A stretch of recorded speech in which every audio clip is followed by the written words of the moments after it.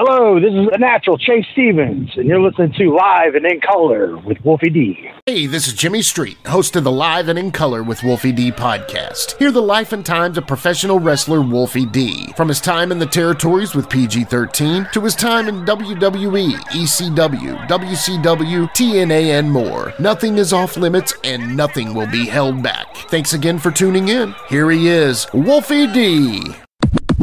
All right, ladies and gentlemen, welcome once again to Live and in Color with Wolfie D and my man Jimmy across the street. What up?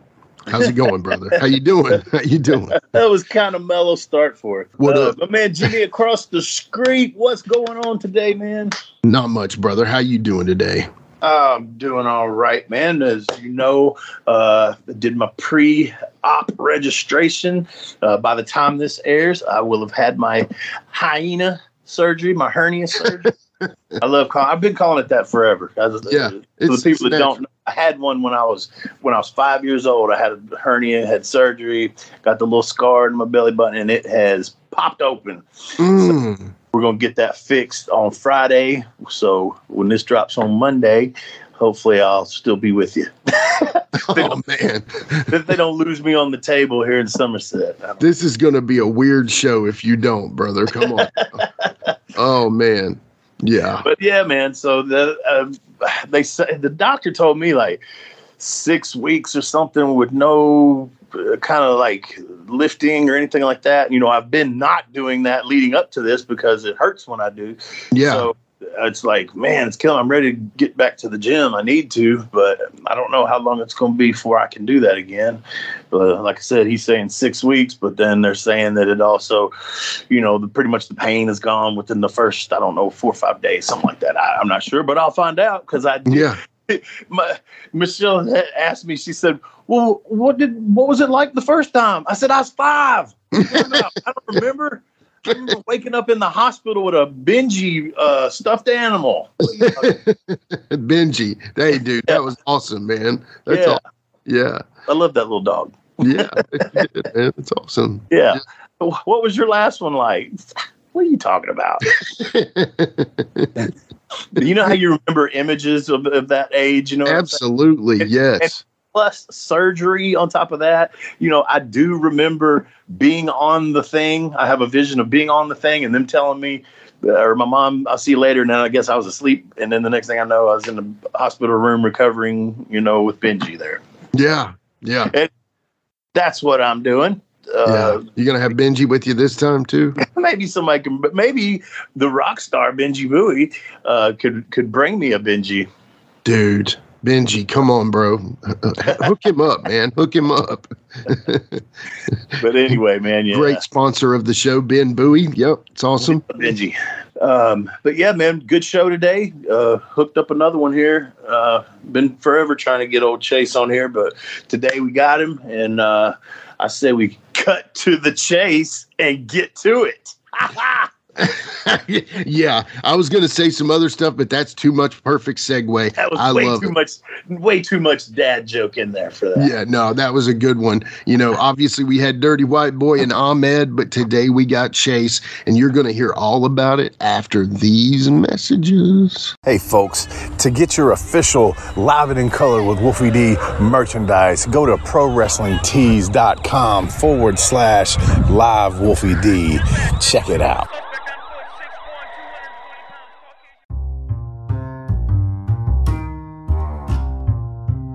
If you're listening to Live and in Color with Wolfie D on Apple Podcast and like what you're hearing, go ahead and leave a 5-star rating. And while you're at it, write a review. Tell us what you liked. Tell us what you'd like to hear in the future. It's very important to us and always appreciated. Thanks again. All right, guys, we are back. And again, you know, I'm always having good guests. We're on a roll, Jimmy. We're on a roll about having some good guests, ain't we? We absolutely are. Man, I can't wait to get this conversation going. A dude that I've known for quite a long time. The natural Chase Stevens. What's going on, buddy? Hey, man. How you guys doing? I'm doing good. Doing good. What are we up to this morning? Waking up, man. You know? Yeah. Natural wake-up call here. we had to set Chase Stevens time. Now this is the time that we do it normally anyway. So perfect.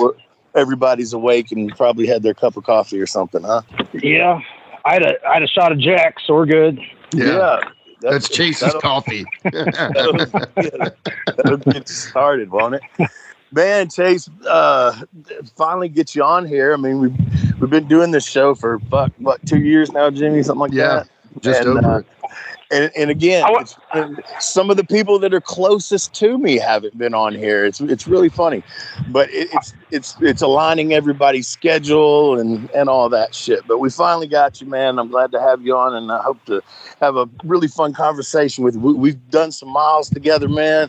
We've wrestled each other. We've wrestled against each other. We've been in many different locker rooms together, man. It's been a pleasure knowing you, man, for real. Man, I'm glad you said that on live on the air, man. I'm gonna tape that. It's recorded, brother. You can have it. Yeah, I'm recording that. That's going on my ringtone right there. We had some fun, man. The one that was really funny to me is you having all your road time in and everything. Jimmy, can you believe that Chase didn't know how much gas he had in his vehicle, or was the gauge broke? I can't remember. The gauge was broke, but we were talking. Yeah. We were doing everything illegal that you could be doing on the road. Right. So none of us have driver's licenses. Like we got open containers. Let's preface this real quick, because I had been on probation for a charge. Nothing serious, folks. But anyway, I was on probation and I was scared to death, man. But when I got in the car, I was scared to death just because of the situation. Yeah. That's as far as we'll go with all that. But so the things we do to make our towns. Yeah. Yeah, we were late. Yeah, totally late. Yeah. And I believe Chris was with us. And we had half the show with us, so I wasn't really worried. I mean, if we didn't make it, the show was not going to go on. Right. So we get going. I don't even know.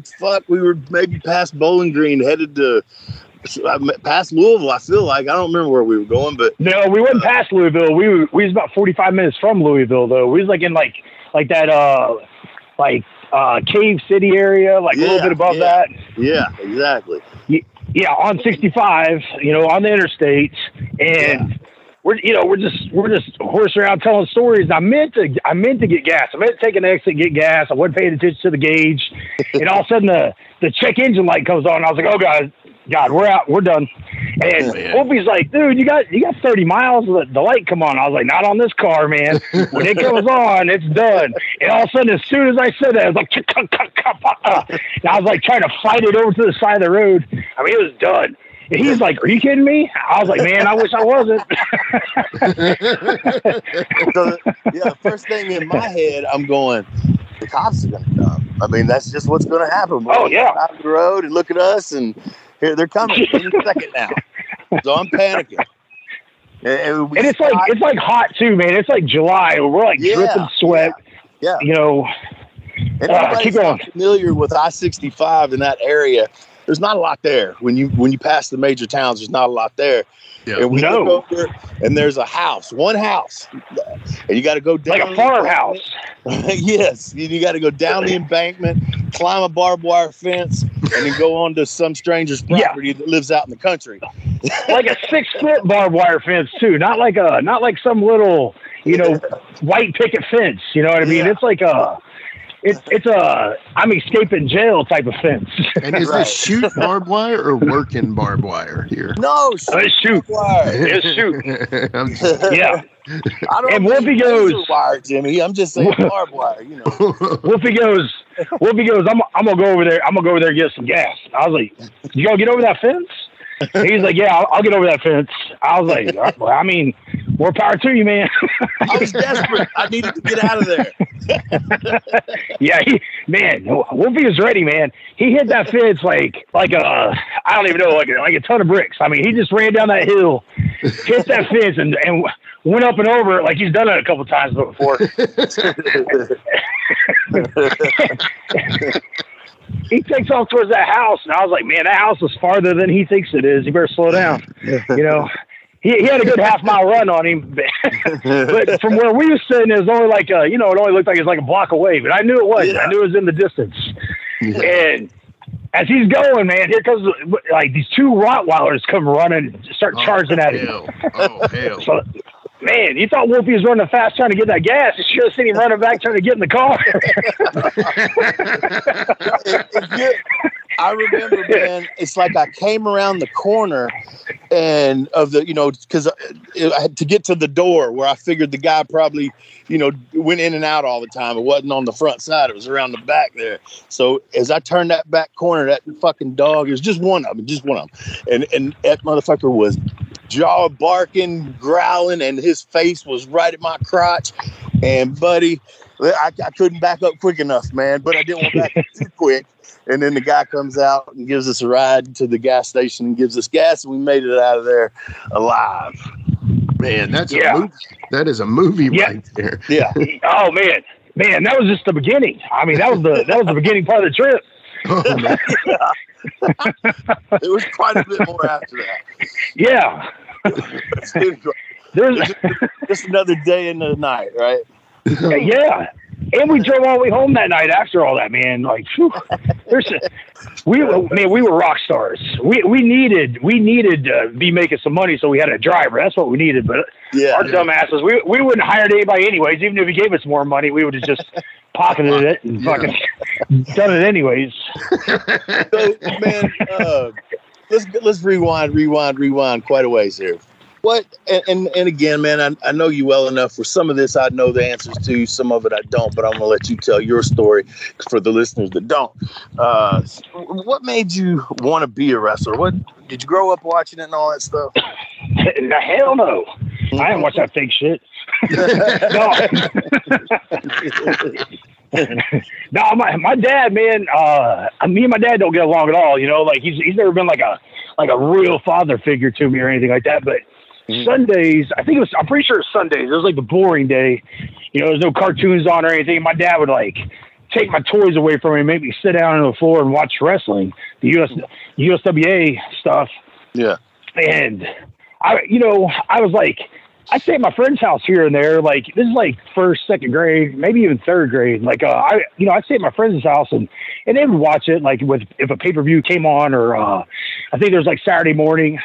Was like going on back then. So I would, in passing, I would watch a little bit of it and I would hear them talk about it in school and things, but it wasn't anything serious in my life except my dad just hammering me to like sit down and watch the real shit and make me watch USWA, like the two wrestlers like spinning around on the screen at the beginning. And I was like, oh my God, I'd rather watch the church channel.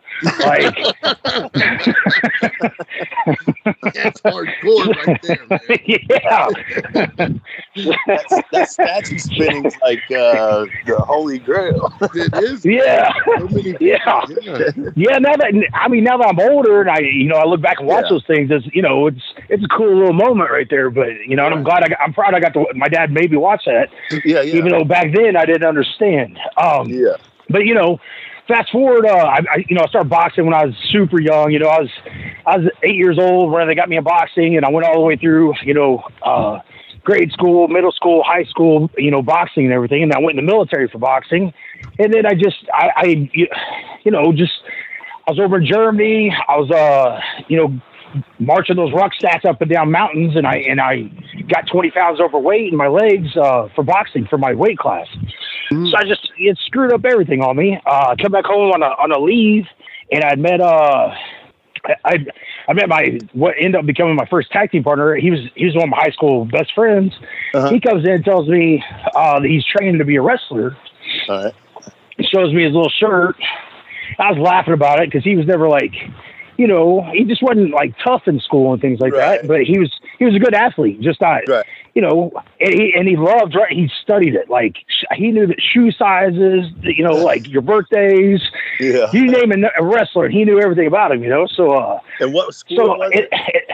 It was Washington High School in Indiana. No, I mean the wrestling school. Oh, the wrestling school was HWF. It was that with Mike Samples, Hardcore Wrestling Federation out of Evansville. Okay. This is 98.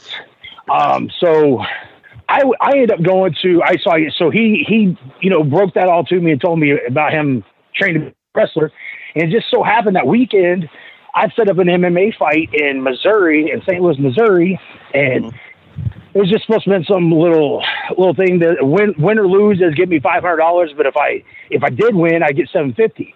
So I was like, yeah, let's go do this shit, So I go down there, and it's a big show. I thought I was signing up for one of those little bitty like hometown shows, Yeah. And I get down there, and Dan Severn is like the main event on the card, and there's a card, and I was like, man, I already gave him a fake name and everything. My name was Ryan Arms on the card. Ryan Arms. That was the fake name I gave him, and. So I get out, I got there like super early. It's like, there's like snow coming down and everything. I get out and I'm looking at the venue poster, and there's Ryan Arms, second match. And I was like, shit, we are in the right place, like, holy shit. So, we drove around and messed around until the doors opened, and we went in. I stayed the whole time, watched the main event. I wanted to see Dan fight. There's a couple of big names on the card, but I don't know. I can't remember who they are now. Yeah. But I stayed and watched Dan's, and then when he got done and was walking back towards the back, he told me not to leave until he talked to me. And I was like, oh, fuck. I knew I should have left. I knew it. I was the only one standing there when he pointed, too, because I was going to be like, oh, I think he's talking to you. But, So I go back there, and I was like, hey, sir, you said you need to talk to me. And he started talking to me in Carney. And, oh, my God. Man, I thought I was having a stroke, man. I was like, shit. What the fuck's he saying? I was like, man, I thought he's English. I thought he spoke, I watched those UFC fights, man. He spoke English, I swear. So I was just like, man, I'm looking at him all weird. And so he asked me if I wrestled. And I was like, oh, yeah, I wrestle. And he's like, well, who do you wrestle for? And I told him Washington High School. And he's like, no, who pays you to wrestle? And then everything in my head started going like, son of a bitch, they got paid for that? I was like, man, I got ripped off. They didn't offer me a dime. Ryan Arms. Yeah. So he ended up figuring out that I wasn't a worker. But he said that, like, my charisma and, my build and things like that. He's like, you should look into professional wrestling. Like, he's like, you walked in here and there's charisma to you. Everybody else is just dry and sitting over here in their own little corners and everything, and you're over there just having the time of your life and like just have this spunk to you. And because I've always been wiry, and and so I was like, man, maybe that's just the universe coming together, like my buddy coming in telling me that he's going to be a wrestler, and then here I am this weekend running into Dan Severance. He thinks I'm a wrestler. I was like, maybe I need to look deeper into this, So I went to that Evansville Coliseum on Wednesday. I got there and I still had my my Army bonus from signing, from enlisting. So it was like, $3,000 and we'll train you to be a wrestler. And I watched some of those guys training, and I was like, man, I can definitely do better than these fuckers. So I was like, man, where'd I sign up? So, I wrote them a $3,000 check. Yeah. They trained me 3 days. I think it was 3 days, and it was either 2 or 3 days. It definitely wasn't more than 3. Yeah. And that third day, it was like, hey, we had somebody no show. We need you on the show, this and that. So I'm like, man, I ain't got no gear or anything. They're like, oh, we'll come up with some gear for you. Don't worry about that. And so I get downstairs, and they named me Glacius. So my name is Glacius on the card. And I'm wrestling this chick. Huh? Julio? I swear. Yeah, Julio Iglesias. And I'm wrestling this chick named Tracy Smothers. Oh. And her name's circled. And, man, I'm so fucking mad, dude. Her name's circled. I was so mad, dude. I come back in that little stall that they had me changing in, and my buddy's down there with me, the one that got me signed up for it all. And he's like, well, what's wrong with you? I was like, man, I think they're trying to get me to quit. I was like, they got me wrestling that chick. And he's like, what? So he goes out there and looks at the card, and he comes to the back, and he's got a shit-eating grin on his face. He's like, dude, just shut the fuck up and sits down. And I was like, man, he's got an attitude. I don't even know if I'm gonna ride with him next week. Like, talking to me like that. So whenever, so when Smothers come in like a little bit later, man, I don't know, somebody smartened him up, man. I'm pretty sure he never told me, but man, he comes over and grabs my hand. He's got that hard hand squeeze, and I was like a little kid at the time. You know, I'm only like 180 pounds.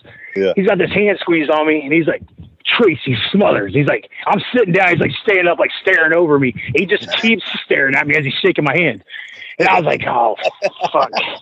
I'm from a little town, man. Everybody named every girl's named Tracy. There was no men that they named Tracy. You know, so I was like, shit. Yeah. So yeah, he's going over the match with me and stuff, asking me if I knew what he's talking about. I'm like, no, I ain't got a clue what you're saying. And he's like, oh, don't worry about it. We'll go over it 100 more times. And we didn't go over it one more time. So like, cause we was on second, you know, so he comes out, he's like, you got it. And I was like, no, you didn't say anything to me. Like, you said we was going to go over it again. He's like, yeah, we ran out of time. So just listen to me out there. Just listen to me. So we get up there and we lock up, and I was so nervous. I locked up amateur style, like right-handed style. Oh, and oh my God, through his teeth, he said, you don't know how to lock up? But I heard, blah, blah, blah. And I was like, the fuck did he say? God. Man, he punched me square in the nose. And my knees buckled for the first time in years. Like, my knees buckled, and I was like, holy shit, fuck this fake shit, man. Like, fuck. He grabbed me by the seat of my pants and the back of my, they gave me a mask, so I was like wearing a mask. Yeah. He grabbed me by the back of that mask and threw me over the top rope, and I didn't even know how to lock up right. So you know damn good and well I don't know how to go over the top rope. Dude, you remember the old lawn darts back in the day? Yeah. Yep, that was fucking me, and I'm not a cat. I fucking head first, like Superman, straight to that fucking hardwood floor. Man, I bounced. I was like, man, this is like the worst day of my life. I'm like, dude, fuck this, man. I'd rather take my dad's ass whipping all day long than fucking do this shit anymore. You know, he like gets me up. He's like, do you know how to dive? And I was like, yeah, I know how to dive. And he's like, all right, fake one, give one. I was like, what did he say? So I get in the ring. I was like, man, he said dive. So I run and hit the ropes and jumped over the top just like I just had done, got thrown over the top. Man, he ducks down and I land on his back. And he comes up, he's like, you stupid motherfucker. And I was like, oh my God, what'd I do now? You know, it just kept getting worse, man. He punches me square in the face. He's like, you know what a fucking finish is? And I was like, yeah, I know what that is. And he like rolls me in, and he grabs me, like has my knees like in my forehead. He's yelling at the referee, I dare you count three. I dare you count three. Yeah. So I got downstairs, man, and he is just yelling at me, just eating me up and down, chewing my ass in front of everybody. And he's like, how long you been in the business, you piece of shit? And I was like, 2 days, sir. He's like, what'd you say? And I was like, 2 days. I think he thought I was going to say, like, you know, a couple weeks, couple months. He's like, you only been in the business two days? And I was like, well, yeah, last week and this week. And, you know, and he's like, who the fuck put you in the ring? So I pointed at Mike Staples. So then he goes over there to Mike Staples, and they're going at it. Like, I mean, they're like in each other's faces yelling. Then he came over to me. He's like, you got to change your clothes. And I did because they gave me this shit to wear. So I was like, yeah, I got to change clothes. So he's like, all right. He's like, get in with me. I'm going to show you how to wrestle. I thought we were like going down the street because I heard you guys wrestled like 7 days a week back then. So I was like, I'm probably just going to go down the street and he'll bring me back to my car tomorrow or whatever. Dude, I ain't come home for 8 months, man. He took me on the road for 8 months. One change of clothes. Like, man, I was like a homeless slob for 8 months, man. Fucking, I went AWOL from the military because I didn't make my fucking, my flight back to Germany because he wouldn't take me back to my car. So when I get home, my mom's like, man, we thought you got kidnapped. I'm like, I kind of did. Like, there's wanted posters of me out, like milk cartons. milk jugs, my face on them. Oh, Glacius over there on the milk jug carton. with the mask on. Yeah, with the mask on. Have you seen Julio? Yeah. Man, that's great, man. And you know, the funniest thing is I can see every bit of that happening as you're saying it, man. But the one thing I felt, dude, people don't understand. Well, you know, it's not all called in the ring anymore, but that was the most nerve-wracking thing to get used to at first, was how the veterans would call shit to you in that grumbly fucking kayfabe voice, man. Yes. You think you heard right, but you ain't sure as you're running into the ropes, you know? Yeah, just a big question mark over your head as you're hitting the ropes. Exactly. You got a step and a half to figure it out. That's all you got, a step and a half. Yeah, and it might even take, you know, hitting the ropes, turn around, kind of seeing what their body posture is. Yeah. Do I got this right? Yeah, and that's if you're a trained professional. I was a homeless kid off the streets, man. Like, I didn't know what the fuck I was doing. So tell me about, you mentioned the Army and stuff, and how did that transpire as far as like in the timeline of wrestling and stuff? So you joined the Army straight out of high school, or how did that go? Yeah. I'd already enlisted because I was like, man, I really don't want to go to college, man. Mm-hmm. And then so I enlisted, and I was doing so good at boxing, and afterwards, like, you know, after all that's done, there's nothing for you, you know, like after school's out and all that stuff. So I went ahead and enlisted for the Army in boxing because the Olympics was coming up, and you can't have a real job and train for the Olympics, but you can be in the military, and they'll pay you to train for the Olympics. Yeah. So it just all kind of made sense if I wanted to keep going that route. To everything was just, you know, like, maybe I do need to go in the military. I ain't got anything else going for me right now, and you know, I want to be a pro boxer. I want to get my pro card, and you know, getting seated in the Olympics is a great way to get that pro card. You know, there's so, you know, because I didn't live in that New Jersey area or anything like that, so it was a little bit harder for me being in that little cornbread fed area, you know, to get to know the right people. It's all who you know. That's all it is. And I really didn't know the right people. And my trainer was from Hawaii. He barely spoke fucking English, so he didn't know anybody, you know? But he was, I mean, I was trained right. Like, you know, after making it in the military and meeting all those guys from around the country and everything, like, you know, I had a good trainer. I didn't even know how good of a trainer I had until I got there. And it seemed like 95% of them didn't know what the fuck they were doing. So I was already on the upbeat of the path. It was just, whenever we had to go out and do our training, and, you know, we'd run missions and things like that, just carrying, you know, a 75-pound rucksack up mountains and things like that. You can't help it. You're just going to gain weight, you know, and that, because you're just eating high protein all the time. You're not eating much, but you're just eating high protein to keep your, you know, it's a strong diet. They want you to gain weight so you can survive without eating, you know? Yeah. So, yeah. You just said screw it. Yeah, well, no, you can't say screw it. They'll come get you. So I ended up having to go in and talk to them. And, you know, I had a couple of them like, you'll never be Hulk Hogan. You know, they're like really, you know, frowning down upon me. I was like, I don't want to be Hulk Hogan. Like, fuck, we already got one of him. Yeah. So I'm going to be Glacier. So, yeah. But, well, by that time I changed my name. I was Chase Bradley at that point in time. Okay, gotcha. Okay. Yeah.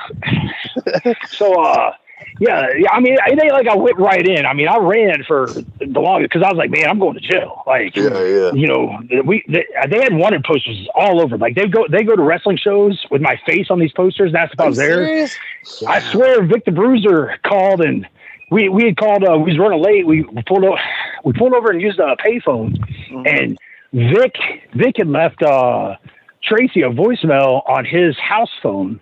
And Tracy called and checked the voicemail on his answer machine or whatever, and it said like, hey, if you still got Chase with you, like, you know, there's people here with dogs and everything. They're looking for him. Like, they got a picture with his face on it that he's wanted. So Tracy gets in the car and starts asking me about it. And I was like, I told you I had to make that flight. So, man, they're going to get me for kidnapping. Chase, they're going to get me. Oh, yeah. he was snooze a little bit and drink, on down the road. And man, it always popped back in his head. He'd be like, hey, did my name ever get brought up and all that shit? They ever say my name? Like, that's probably where they got me that time. That's probably where they got me, Chase.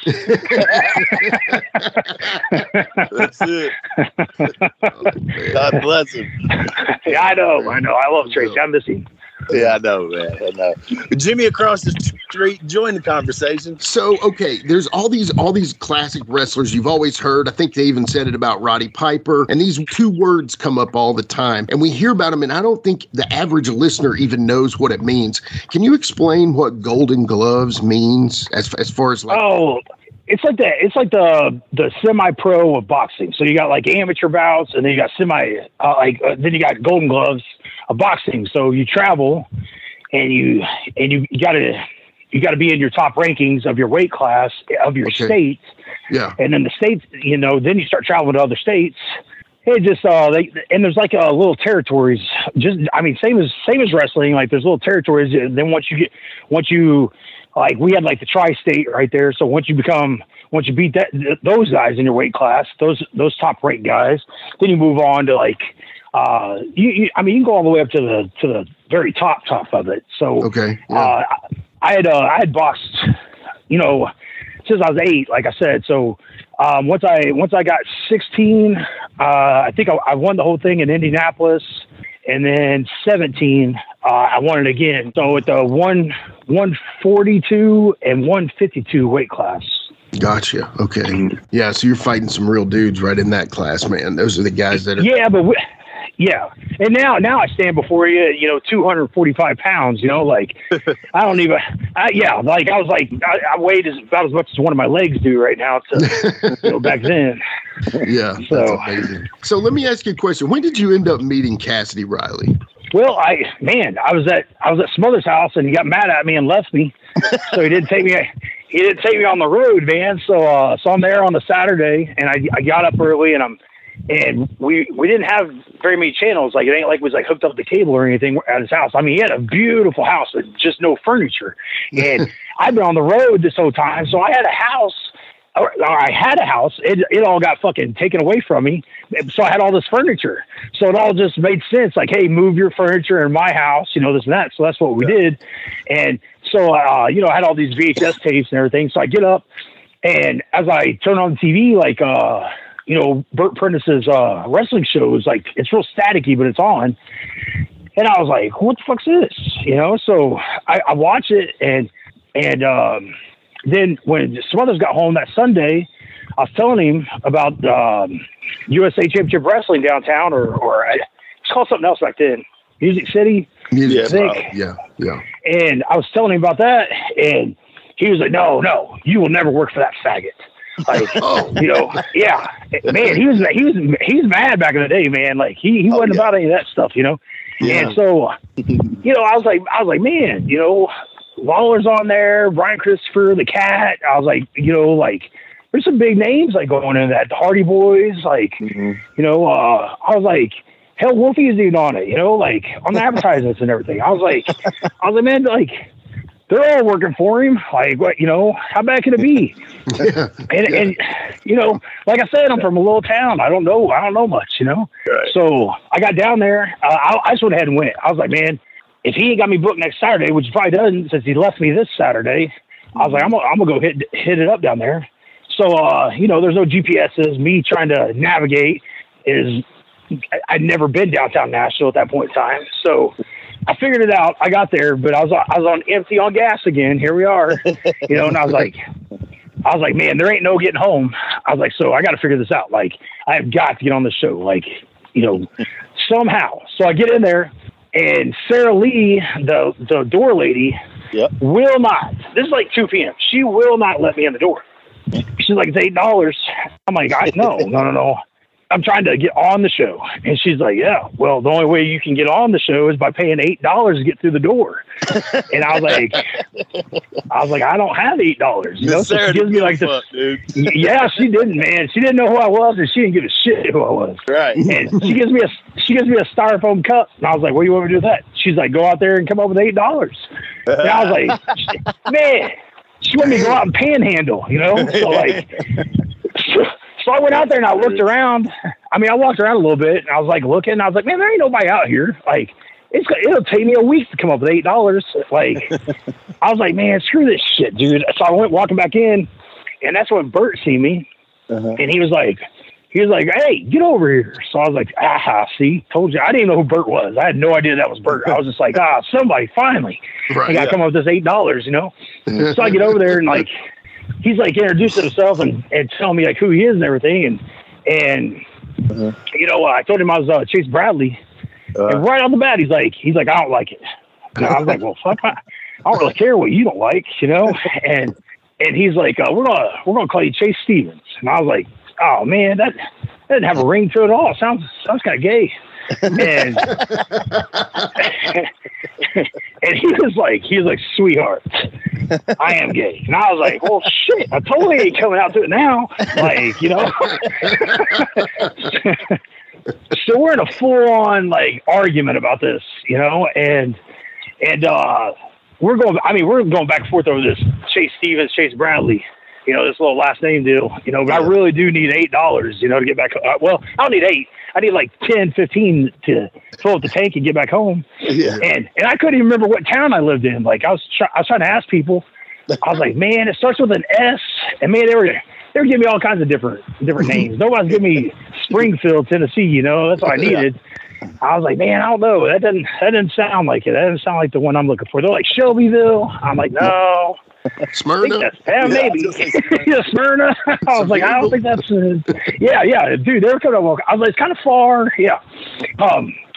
So anyways, as that goes on, I get inside, they tell me get in the locker room, and then when there's babyface heel locker room, so you didn't see each other and you didn't talk to each other. Yeah. And there wasn't like not very many people had cell phones back then. It was still like, you know, it was super expensive if you even had one. Right. So nobody really talked. You called it in the ring pretty much. Well, I'm on the babyface side, and when the card comes back there, it didn't have no Chase anything on it. It was just, you know, matches. And I was like, well, shit, maybe I didn't get on this one. You know, maybe I shouldn't argue this much, you know, whatever. So Bert invites me out, like, during intermission. He's like, hey, we got a newcomer here, you know, let's welcome him in, this and that. He's like, you know, now introducing Chase Stevens or whatever. And they're like, hey, that's you. I was like, no, I'm Chase Bradley. Like, as soon as he gets the name right, I'll go out there, you know? So, dude, he re-announces me like 3 times. They keep giving me an applaud, and I don't keep going through I don't go through the curtain. I'm like, nah, man. So everyone's like, I'm already labeled as a prima donna now because I won't go out during my name. Yeah. So they made me feel bad in the back. So finally I walk through there. I get in the ring, and he's asked me, you know, he's giving me an interview. He's like, ask me questions. I've never been interviewed at this point in time. He's got that great big Coleman studio camera like set up. Yeah. I've never seen anything like that where this guy's like sitting behind it, like videotaping, you know, and he's got this great big red light. I was like, shit, dude, this is way bigger than I thought it was, you know? So as this is going on, I get pushed from behind, like a shoot shove. And like, I turn around, and this guy's like looking at me. He's got a white eye in. He's looking at me. He's like, I've been here 3 years. I've never had my own personal time on TV. Why do you? And I was like, fuck, I don't know. I didn't want to come out here, you know? So Bert like pulls the microphone down. He's like, Bert, hit him. And I was like, man, this is a shoot. Like, well, fucking, do I knock this dude out? Like, what the fuck? So I gave him a work punch, and he sells it. And I was like, okay, I must be on beat. So I work punch again. He extends his arm. I grab onto it. He shoots himself off and then reverses me. And he's like, duck one, flying crossbody. So I ducked one, crossbody. Referee comes sliding in the ring, 1, 2, 3. I was like, I'm in jeans and everything else, you know, like, Bert's like, get out of the ring. So I got out of the ring. He's like, oh my God, he just pinned Rick Michaels in less than 30 seconds. You know, we got a new heavyweight champion, blah, blah, blah. God. Yeah. So I get the heavyweight title. I'm definitely Chase Stevens now. There ain't no arguing about that shit. So then the next week I come back, and the first person in the locker room, I was there first, and then the door opens. I look over, and Cassidy Riley comes walking in. He shakes my hand. He's like, Cassidy Riley. I was like, Chase Stevens. He's like, yeah, I'm your new tag team partner. And I was like, what? I was like, I got a tag team partner. And he's like, well, you ain't got one anymore. We're like, we're going to be called the Hotshots and this and that. And I was like, whoa, hold the fuck on. Like, so now I'm in argument mode again. I got to go find Bert. Like, not going to be called a hot shot. Like, I don't know who this Cassidy guy is. Like, I'm not just tagging with random people. You can't whore me out like that, So, so yeah, it was everything's like a shoot back then, though. It really was like, it's different. You didn't get to pick who you wanted to be, and you didn't get to you didn't get to enjoy it like these video game players today, man. They get to pick, whatever they want to be, and I read it all the time. Social media, dude. I could scroll right now. Somebody be like, hey, when I start in a week and a half, this is gonna be my finishing move. Like, what? The fuck's that even mean? You know what the trend that happens a lot lately that I really don't like is this, where they say they're paying homage to somebody's match and they do all of the sequence of moves that they did 20 years ago or something. I hate that. Man. Yep. I can't stand that. I understand if you appreciate the match, but to say that's what you're doing, do it move for move, just doesn't make a lot of sense. Well, if that guy trained you or something, I would totally understand. Like, I would more understand, I guess. Like, if you want to use like his finishing move in the match or something, because he trained you, not because you watched it when you was 10 years old and that's the one that you remember. Like, what the fuck? That's the marking shit I've ever heard in my life. It's there. Yeah. Let's take a quick time out and get a word from one of my dope-ass sponsors, and we'll be right back with more Live and in Color with Wolfie D.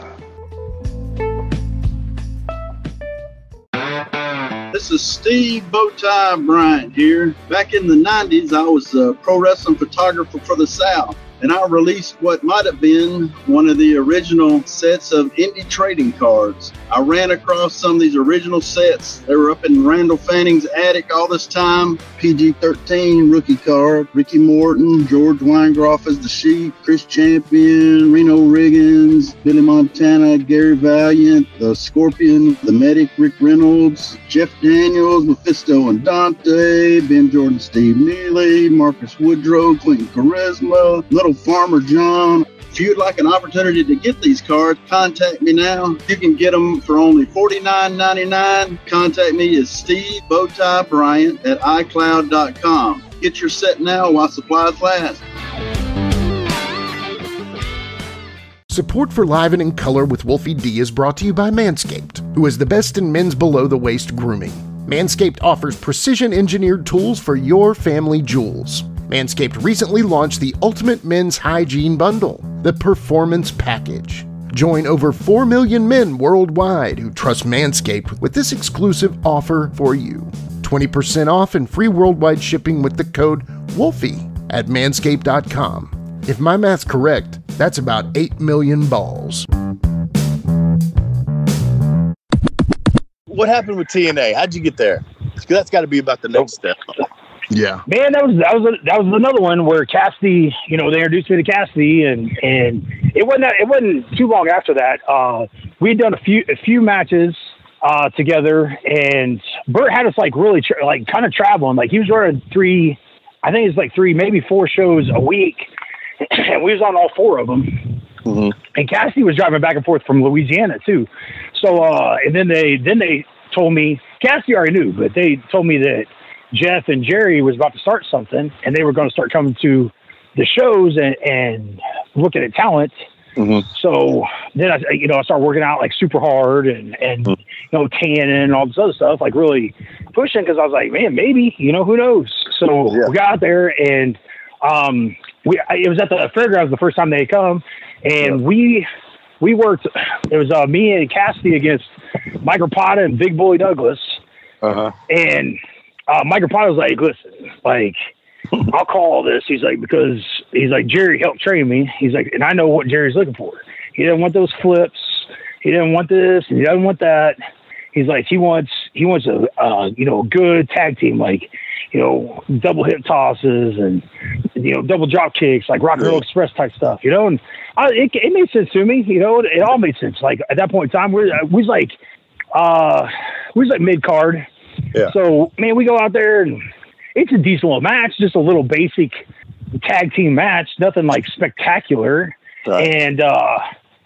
And then right after us is AJ Styles and David Young. And AJ goes out there and does every fucking flip in the book. And Jerry gets up out of his little fucking seat up top and comes downstairs and signs him right there. He's like, man, I ain't ever seen a match like that. That was amazing. And I was like, you motherfucker.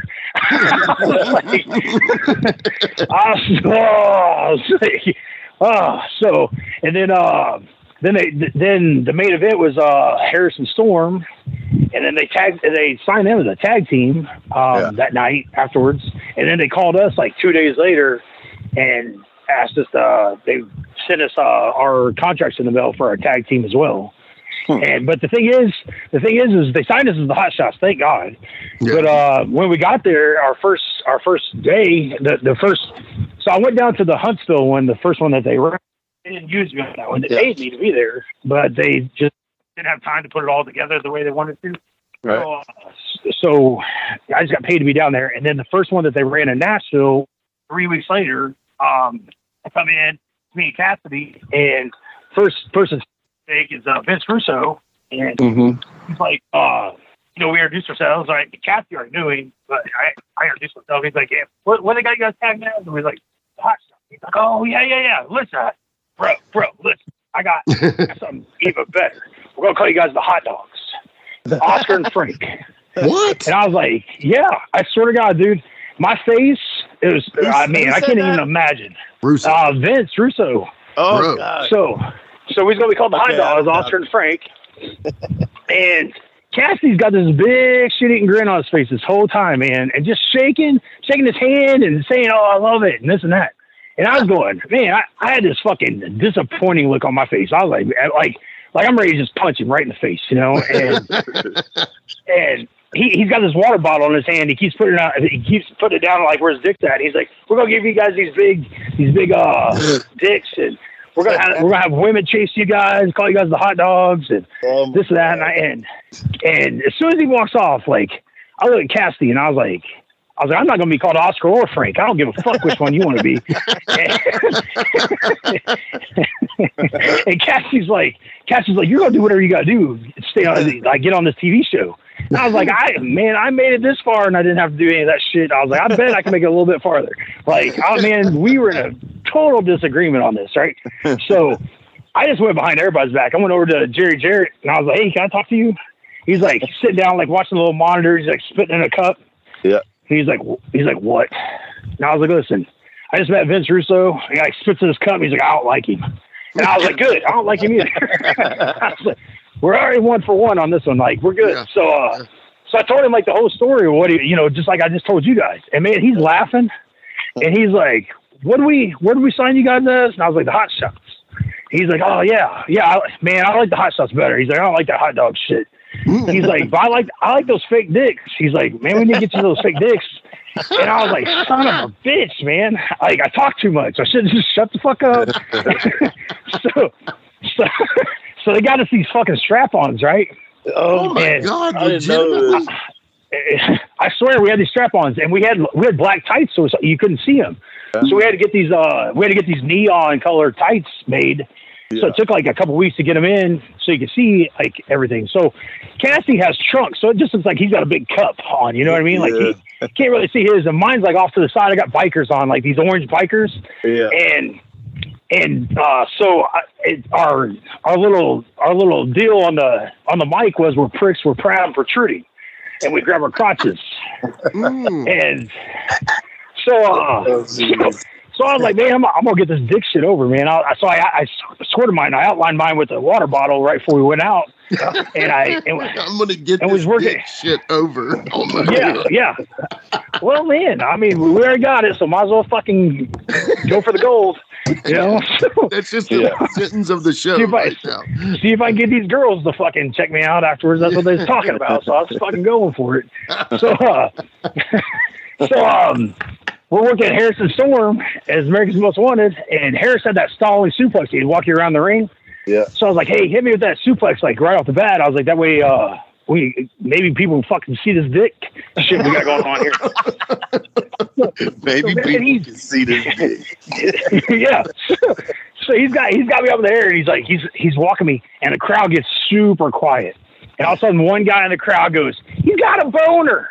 And you can hear everybody start coming together, like whispering this shit. I'm like right there in Harris's ear. I was like, "Put me down." And he's like, "Nope."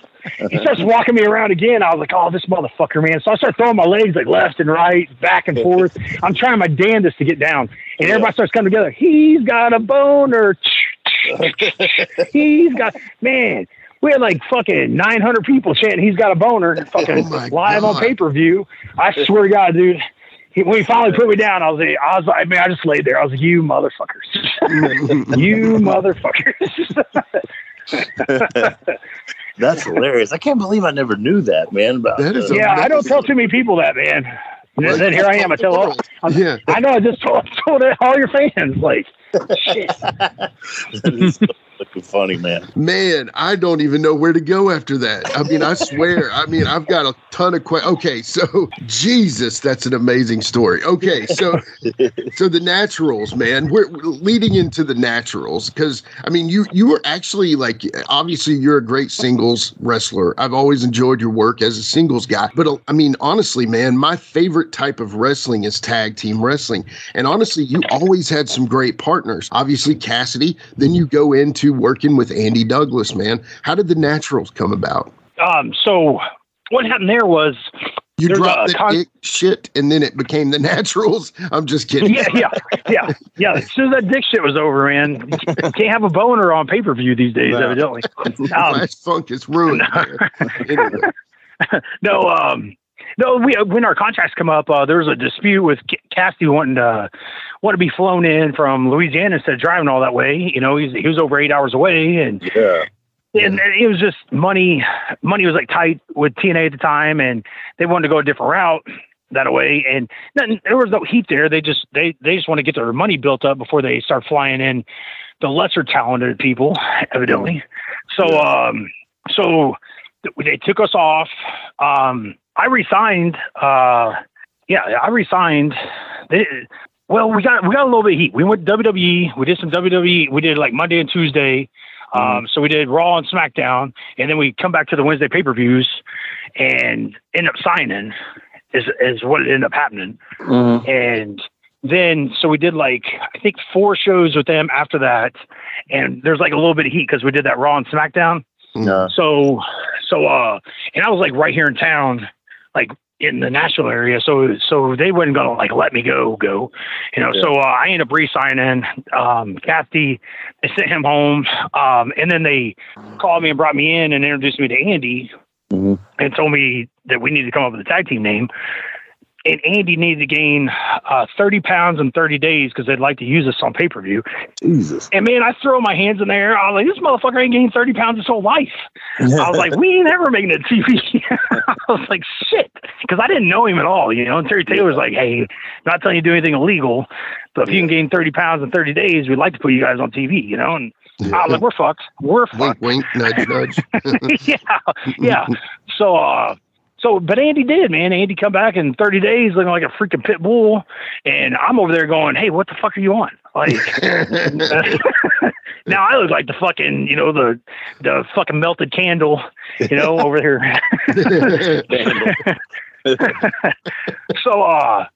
So they and in between that, they wanted us to like get to know each other. So Bob Ryder was like, hey, I got a fishing boat down in Louisiana. I want you guys to go down there and get to know each other. And I was like, yeah, fucking what?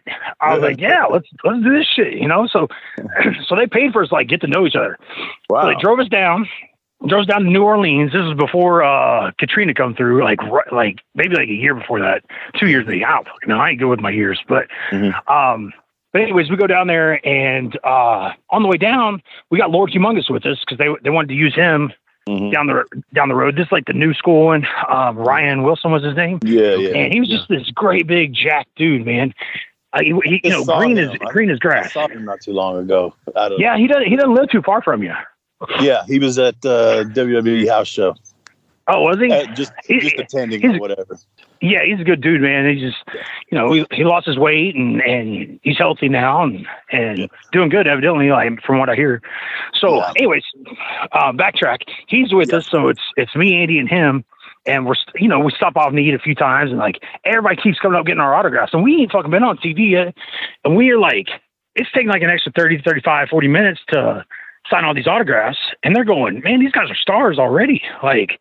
They ain't even ever been on TV, but everybody thinks they're fucking stars. And I was like, dude, I'm gonna run with this shit, dude. I'm gonna tell everybody, fucking, I'm already on TV. Fuck this shit. I was like, these people don't even watch TV. They ain't got a fucking clue. Nobody watches this shit. So, and nobody's watching TNA at that point in time either. You know what I mean? Like, I don't know what their buy rates was, but it was super low. Like 1,500 people or something was watching those pay-per-views. Yeah. So, but it got us over, So when we got back, they all talked about it in the office and all that stuff. They started really like giving us, they had confidence in us to build us to be stars. And they brought us in and put us over Harrison Storm, like pretty much right off the bat, and gave us the world tag titles.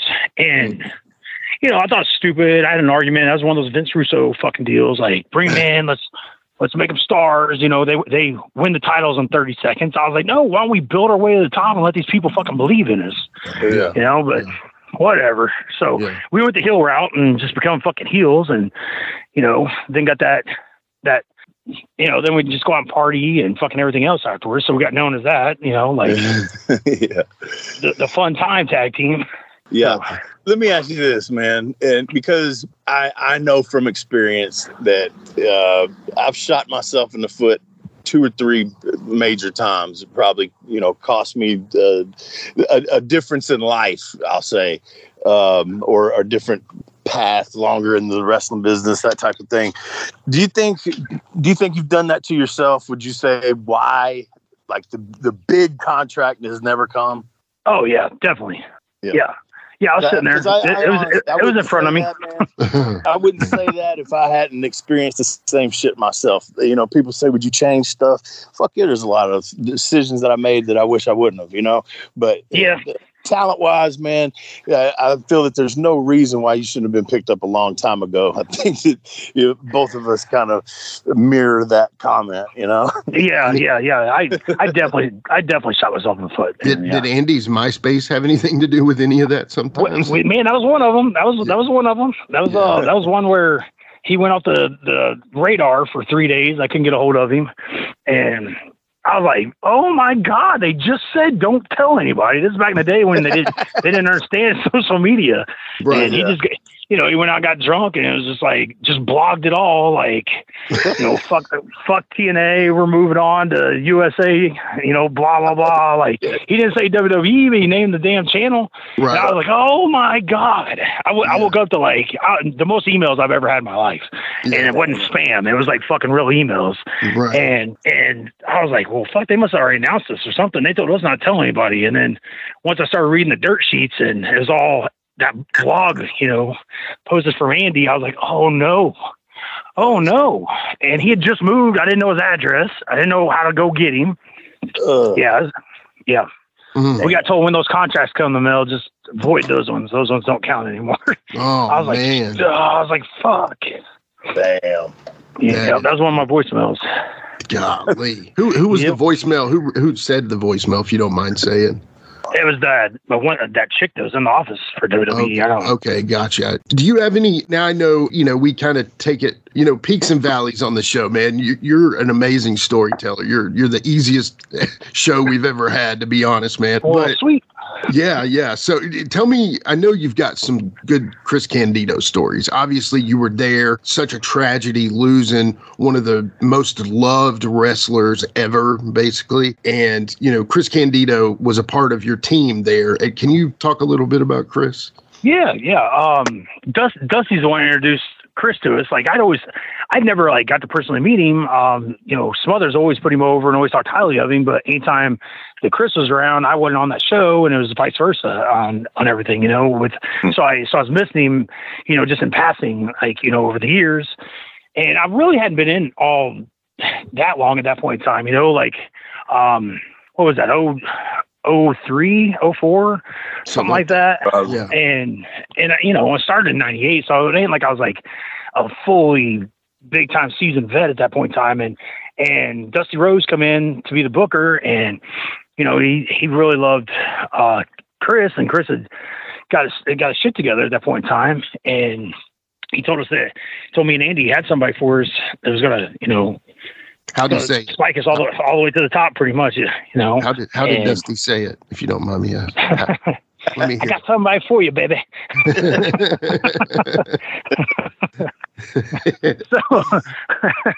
so you know, he didn't talk with the list, right? Like outside of like if you got him in the car or whatever, and he like trusted in you. Yeah, fucking God, he's such a worker, dude. Yeah, one of the legends, best. Man, for sure. Yes, yeah. Fuck.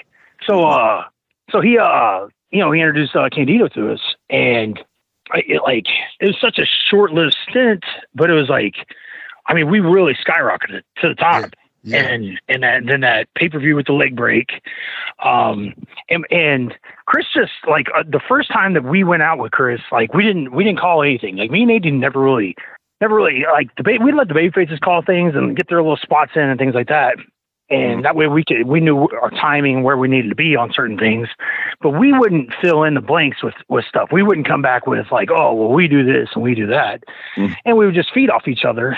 And so when Chris was like, you know, what you guys want me to do? And I was like, well, hey, if I look over at you and give you a niggy, fucking grab the leg, you know, if he's there and fucking, you know, the deal, just be a manager. I was like, he's like, that's all you want me to do? I was like, yeah, I just want you to be just a regular. I was like, we're the naturals. Like we just do it. Like we don't have to call it. We don't have to fucking memorize all this shit. Yeah. So he's like, dude, this is awesome. So we go out there and I call Iggy on him, and he doesn't grab it on the first deal. And I was like, oh my God, on the trip deal. Right. So, we get in the back afterwards, and I covered it, like, you know, we get in the back, and he comes over, like, I totally forgot by the time we got done with everything. He comes over and he's really ate up over it. He's like, I am so sorry. He's like, I was so invested in that match. He's like, there was actual heels and there was a fucking baby face, and the crowd fucking was eating you guys alive. He's like, and I fucking totally forgot I was even in the match. He's like, I thought I was a fucking fan watching the match again. He's like, I missed the fucking Iggy spot. Yeah. I was like, man, that's cool, man. I was like, it's cool, man. I was like, fucking the fact that you fucking, you know, was having that moment, I was like, makes me proud, you know? So, and y'all were from that so time forward, at that time, man. I mean, seriously, y'all were on a different level at that point, right there. Yeah, I felt it, man. Like the energy, like was so good, and just come crashing down, like in just, you know, a few days. You know, like that pay-per-view. You know, he got his ankle broke. Monday was when we set up the surgery for him, and then Tuesday we had to be back at TV, and they wouldn't. And it was, you know, at that point in time, it was just weird on changing things. I don't know why they can't adapt and overcome. Like if it's written, it's like the 10 Commandments. You know what I mean? It's in stone. Sure. Like, and I'm like, and if somebody can't make their flight or something, I mean, they literally freak out. Like the world's come to an end. And I'm like, what is going on? Like, just change it a little bit. Like, just change things. And so he's got a broken leg, and they can't figure out. Like, maybe we shouldn't do the fucking title change right now or anything like that. Maybe we should wait a little bit and see how this goes. He did just have surgery the day before. You know, it ain't even been 48 hours yet. Yeah. And so they wanted him to flip the pile, get in the ring and flip the pile for us winning, and which all made sense. But now we got this issue, and we couldn't get his wheelchair up the back of the ramp. It just would. We could totally go down the front side of the ramp where the camera catches you. We just couldn't get it. We couldn't get it in the little walkway in the back. They had like weird like metal piping like coming out. Yeah, that did nothing. There was no reason for it to be there.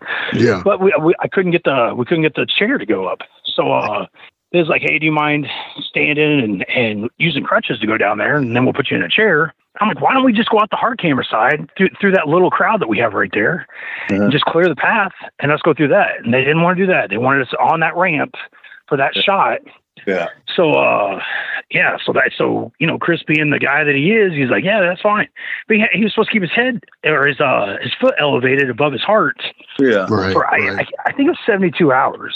I can't remember how it all was supposed. I can't remember exactly what the doctor had said and all that stuff. But then, you know, we got in there, flipped the pile, and we took it home 11 minutes early. So 11 minutes on TV is a long fucking time. Right. And what the rest earpiece had went down. We got extra time put added onto us because somebody went short.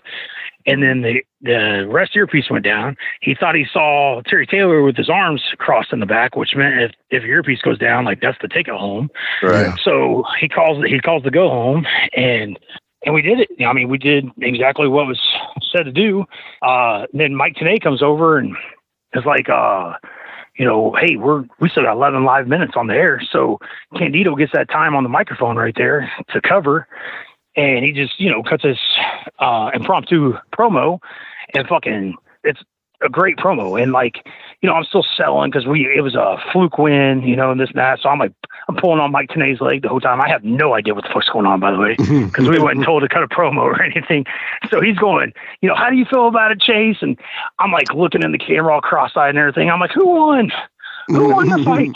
Yeah, exactly. So we get in the back, man, and Jeff is just, he's pretty fucking pissed. Man. He's got his headset off. He's yelling and this and that. And I didn't know what was going on. And the rest took the blame for it, you know, sending us home early. And so, you know, all the heat was off us. But starting out, like coming through there, just getting yelled at. I didn't know what the fuck was going on.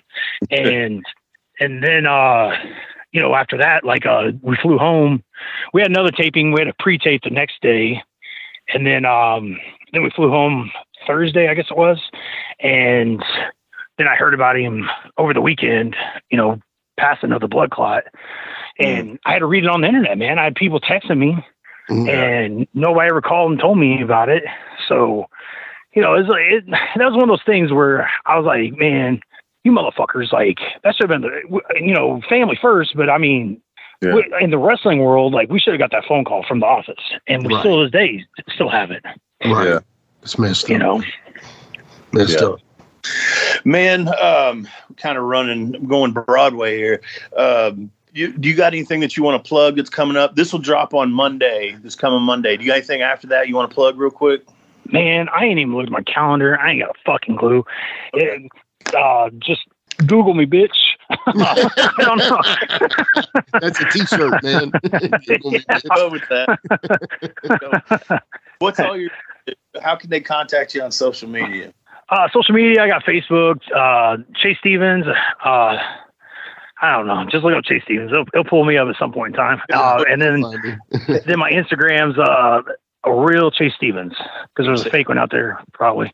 Man, we got to get a part 2 out of you, brother. Seriously. This is, he's got to fill. Yeah. Experiences. Crazy stories. I mean, we could honestly go on forever, as there's plenty of stories that you and I haven't talked about. There's not even close. We only made the 02. Yeah, seriously. I still got another 21 years left of talking to do.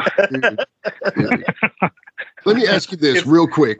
This will be a quick one, okay? How good and how underrated is Chris Michaels? Seriously. Like one of the top 10 most underrated workers of all time. Yeah. He's in the top 10. Yeah. I can't have a bad match. I have tried to have a bad match with him. He's too fluent, man. He's too good for his own good. Yeah.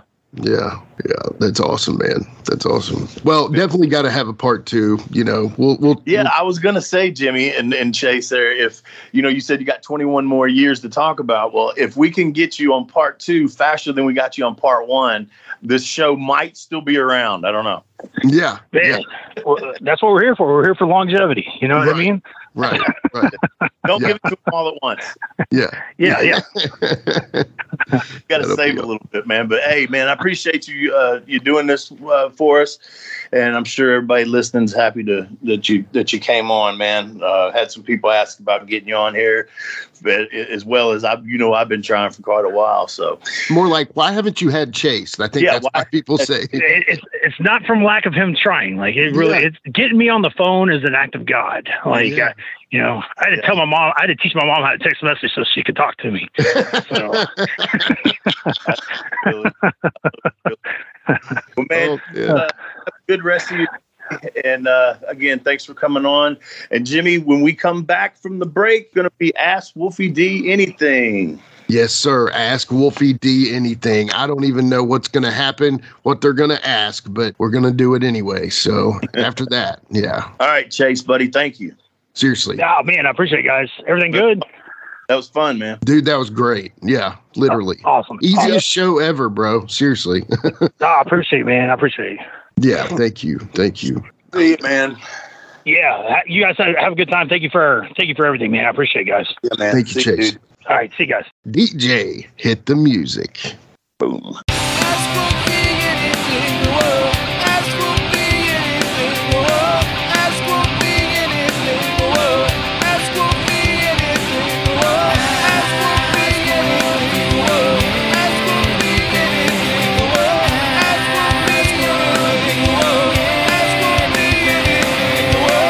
All right, we are back with Ask Wolfie D Anything, and brother, Chase Stevens. Man, what a cool show, dude. Yeah. He's his own show, man. He didn't even need us, man.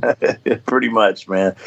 Yeah, we just scratched the surface there. There's a lot more, and I promise you, there's a lot that just won't be talked about as far as that goes. So, Yeah. We had a good interview there. Yeah, we appreciate Chase. And like I said, known Chase for a long time, and good conversation, man.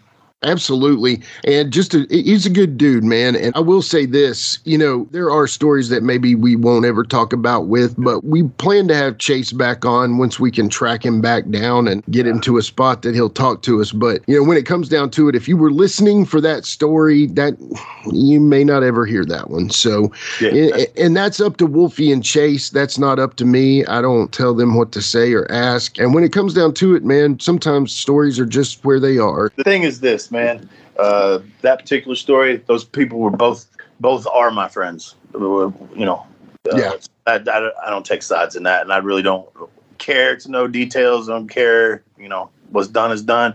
I've been at odds with both of them before, in real life. So it's just how shit goes sometimes, unfortunately. But so there ain't no need to rub that salt in anybody's wound or anything like that, man. Yeah, exactly.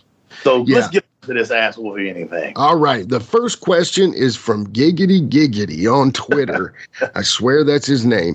And it's a simple question. And I'm kind of curious what your thoughts are on this, because I actually would wonder this as well. Who is your dream guest or guests on the podcast? If you could wave a magic wand, maybe go with somebody who's not here with us anymore, maybe a few, or maybe somebody that's still here. My answer is on, if they're not here anymore, obviously I'd love to have Hawk and Animal, and I'd love to have Randy Savage, be able to talk to them. But as far as somebody right now, if the one that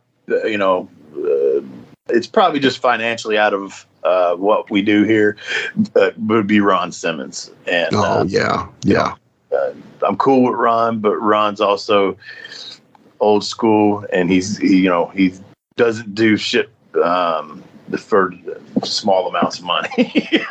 Right. Our budget doesn't necessarily meet up on the same, and we're fine with that. Obviously, if it works out. Yeah, but you did pull out Ahmed Johnson, bro. So, I did. I pulled out everyone we've had. So. Yeah, exactly. Well, that's a good point. Every guest we've ever had, you've gotten those. So never say never on old Mr. Damn. But when it comes down to it, that's a great, I guess my dream guest, and this is crazy, I'm going to say a couple here, but, obviously there's, the Brian Christophers, the Josephus, the Tracy Smothers. Those are obvious ones that, you said Hawk and Animal, but I know you meant all those two as well. Yeah, Chris Champion.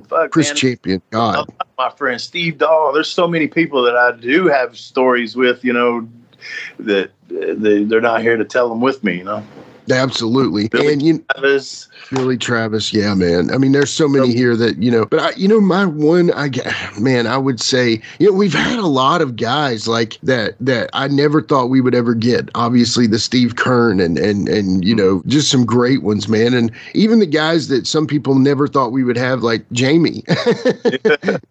and of course, Dutch would do a lot to get Jamie on his show, it appears. But when it comes down to it, I think my dream guest, and this one is just, somebody that I think anybody would want, and that's obviously the Nature Boy, Ric Flair. I think, there's a lot, man. It was a trip that we had my main Ricky Morton, so early on, I would like to have him on with Robert, but again, that may be the same level as Ron Simmons, so we'll see maybe in the future. But anyway, I would definitely say Rick, and we know Rick has got his own shows, and many of them he's done with his son-in-law and stuff. So a lot of his stories are out there, but still, man, just to talk to the Nature Boy would be amazing. So yeah, Terry Funk. Terry Funk's another one, and maybe someday. So anyway, nobody asked me that question, but I'm gonna give you my answer anyway. So anyway, the next question is from the Last in Line on Twitter, and this one, it's funny. I think he might have listened to Ahmed and heard my question, and then wants to ask it to you. So It says, not asking specifics of dollar amounts at all, but what was your biggest payday ever? Okay. And then what year would you say was your biggest year of money making? So first, what would you say is the biggest show that you made money on? Not a dollar amount. We're not getting in. Is one of the WWE pay-per-views. It wasn't WrestleMania. We've all kind of heard that from Jamie, but I think I made pretty good on Hardcore Heaven 97. Yeah. And to be quite honest with you, man, I've made some really good payoffs on these conventions. Yeah. To me, that's a booking, and what I go home with is what I go home with, and those are pretty lucrative sometimes. Yeah, man, they are. And you've shared those with me, and I'm happy for you anytime you can get that. And I think that's probably a lot of your biggest frustrations, with your homie PG-13 partner, Jamie, true story.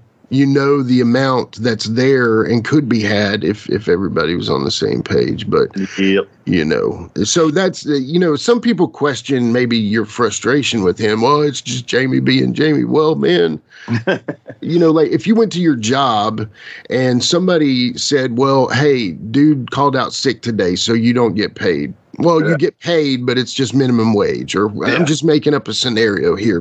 It significantly, if a person didn't show up to your job and it significantly cost you money, you would probably be a little upset, even though you're friends with the guy, So, and in your case, it's a brother, he's your main homie, longtime partner. And I don't want to beat a dead horse about this, but I'm just trying to give a little, because I think some of our listeners, and maybe it's not even our listeners, maybe they understand, but I do think some of the social media guys will kind of, they don't understand the full aspect of it. And I wanted to draw that out. Yeah.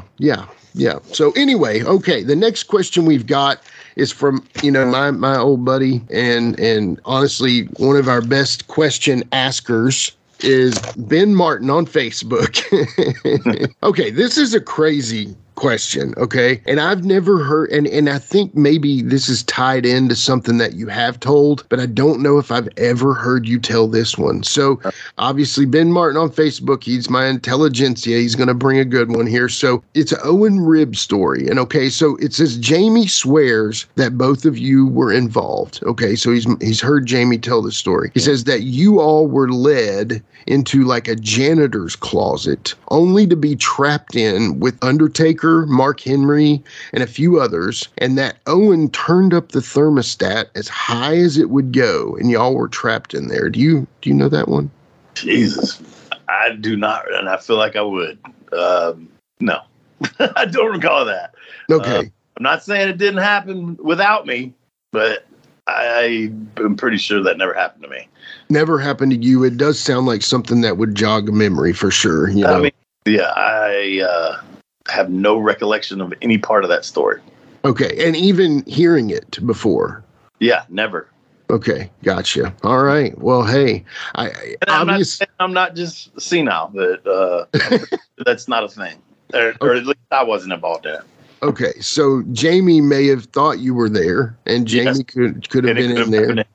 Yeah, and I just can't imagine Taker, Mark Henry, and any of those guys getting ribbed so much that they were. Yeah, there's a lot of. I don't know. There's a lot of variables there that almost seem like a crazy story, but hey, you know, he's heard Jamie tell it, obviously. So anyway, well. Hey, they can't all be yeses, and they can't all be true, you know. So tell them to text message Jamie and get a full story on that one. Or where I want to see, where did Jamie say this? Yeah, we'll find that out. I'll find that out for sure. And yeah, what an interesting story. I would love to hear more about that. But obviously, Wolfie was not involved, and obviously, Wolfie has answered all the Ask Wolfie questions. So, you know. I'm glad you're feeling better since you've already been through the surgery. And yeah. The surgery? I know what you mean, but theoretically you're through, you know. We record ahead, people. We're actually taped and in color, as people say. So yeah, man, that's it, brother. That's all I got for Ask Wolfie Anything. That's all the questions for today? Yeah, man, that's all we got, brother. One thing I do want to address real quick, and I don't know how to fix this, and I feel like it's a weird thing, but of course we are at Live Wolfie D on Facebook, Instagram, YouTube, and now we are at Live Wolfie D on X. So Elon Musk owns Twitter. Okay, he buys Twitter last year or this year, whatever, and he has now rebranded it as X. And you know, the main annoying part of that to me is I've made so many of these images promoting, it says Facebook, Twitter, Instagram, and YouTube. So for the moment, and I feel like a lot of folks are still doing this, we're going to still call it Twitter, but man, it's just weird. So if you want to call it that, it's at Live Wolfie D on X. And whatever you call it, it's at Live Wolfie D. Yeah, you Google it, bitch. As Chase said there, not that you all are bitches. But anyway, long story short, that's it, brother. So yeah, take us on out, Wolfie D. I just wanted to address that with the people. So yeah, man. Thanks again for listening to us, guys. Share us, like us, subscribe to the stuff. That's what we need more than anything. I mean, obviously we need the listeners, which is great, but man, those subscriptions really help us out. So thanks again, and tune in next week. We'll see what we got for you.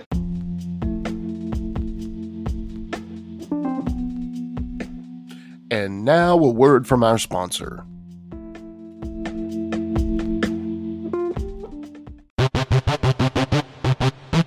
Ladies and gentlemen, welcome to Give Me Back My Pro Wrestling, the podcast that's based on the old school but can still help you find the good stuff from today. Jimmy Street and the Plastic Sheik, Jared, are the undisputed tag team champions of the wrestling podcast world. From thought-provoking topics to superstar interviews to action figure expertise. This team does it all. And all they ask is, give me back my pro wrestling!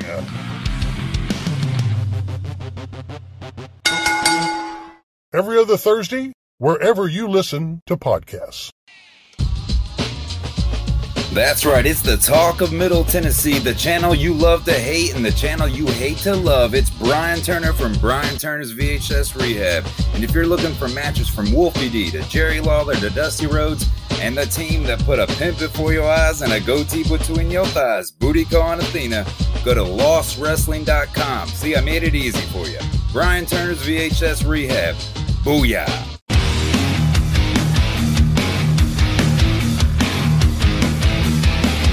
Hey Hey everyone, this is Shane from Insane Shane's World. I release wrestling figures of enhancement talent, mid-card wrestlers, and wrestlers that you never thought would have a figure available. So if you're interested in adding a really cool and rare figure to your collection, then don't hesitate to contact me at shamtheman73@gmail.com. That's SHAMtheman73@gmail.com. You can also join my Facebook group. Just search Insane Shane's World.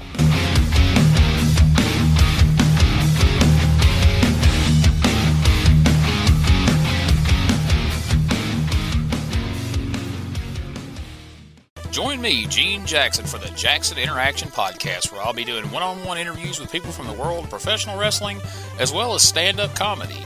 You can get them anywhere podcasts are available in both video and audio form, but you can find them all at genejacksonpod.com.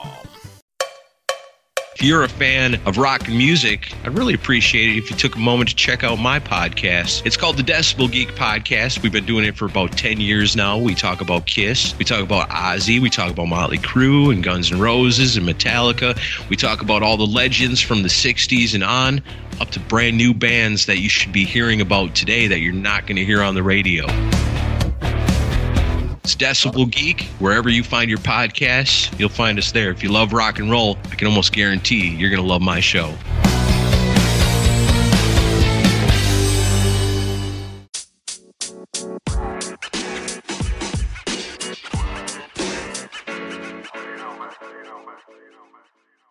So that was another great episode. Hey, Wolfie, tell them where they can find you on social media. Jimmy, they can find me in the club, bottle full of bub. I'm just kidding. They can find me on Facebook. My personal page is Warren Wolf, WOLFE. I'm on Instagram at WarrenWolf13. You can always find us on Facebook, Twitter, Instagram, and YouTube at Live Wolfie D. Here's the thing. Wolfie always has offers for his autographed photos. He has a selection of some awesome photos from throughout his career that he will autograph and personalize any way that you want him to. Just contact him either directly at his personal Facebook page or through any one of our other pages, and we'll make sure you get in contact directly with Wolfie. Get those photos, right, Wolfie? Yeah, I've got some good stuff on there, to help with the podcast. Folks, if you can't get out to a show to meet Wolfie D, there's nothing like that, especially for the fans of PG-13 and Wolfie D. And before we go, you can always find me, your host, Jimmy Street, at James Rock Street on Twitter, Instagram, and YouTube. And hey, Jimmy, before we go real quick, I just want to add in there, from the bottom of my heart, I really appreciate, first of all, the work you've done for this podcast. You have worked your butt off. Secondly, the people that are liking the page. Beyond that, even more, is the people that are listening, and we really appreciate that. Yeah, and remember, guys, the podcast drops a new episode every Monday at noon, and our past episodes are streaming now on demand on all major podcast formats. Thanks again. I got a cap for your dome. He got a cap for your dome. I got a cap for your dome. He got a cap for your dome. He got a cap for your dome. And here we go. The original white boy that came out sagging, not bragging, don't be hating, cause I'm spitting the truth. Still livin' in color, from rush your mother, utilize a hubcap, unlike any other. Back in the day, I was N-O-D, and I was P to the G, plus the 1 and the 3. In case you forgot, they call me Wolfie D. Been cloned and copied so many times, tired of suckers taking credit for what is mine. You know who you are, without me name dropping. Wrestling's first white boy coming out hip-hopping. Been doing it like this since 92. Laid low for a while and you thought I was through. Listen real close to these rhymes that I've injected. This shit's so sick it makes your ears get infected. Mad skills, no faking, there is no one great. Cause I'm bringing more folks than Obi-Wan or Vader. Not here to play games, so you better beware. You don't like me, so what? I really don't care. Like time I keep ticking and I can't be stopped. You sucker step to the side unless you wanna get dropped. With my finish, I'll straight knock you out. Please allow me to tell you what it's all about. I'm gonna wind it up, then I'm driving it home. It's Wolfie D, baby. I got a cap for your dome. I got a cap for your dome. He got a cap for your dome. He got a cap for your dome. This has been a James Rock Street production.